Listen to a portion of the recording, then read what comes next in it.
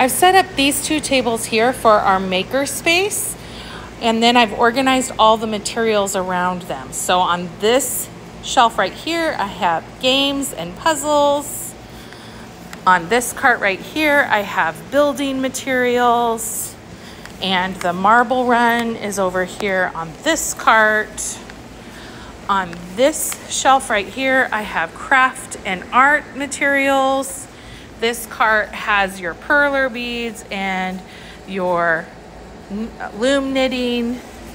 And then this cart has a variety of arts and crafts materials that we will go over how to use.